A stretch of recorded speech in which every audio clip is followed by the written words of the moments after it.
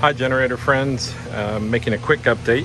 I found these little gems. So actually came across these. Somebody had posted them on a generator Facebook group that I'm on, and I'll probably put that group in the description. But these things are pretty cool. I think, you know, what I've been hearing about the spark plugs that came with the generator, one, they're probably low grade, but two, they really weren't meant for natural gas.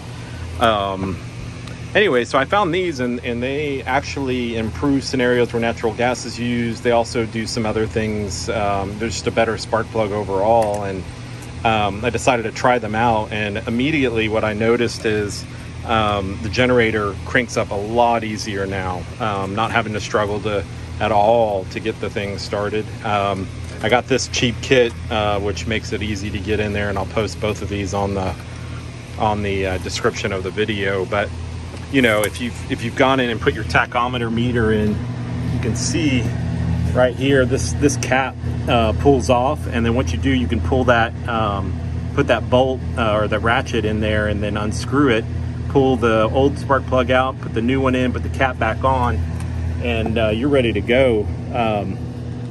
This super easy mod, and from what I can tell, not only is it starting better, but it seems to actually be dealing with load better. And so I think it's an all-around must-do. This I think I got for, I don't know, $6-7, and this wasn't really that far off. So highly recommend this. You know, if you're using a portable generator, regardless if you use natural gas or not, if you're using natural gas, definitely swap it out.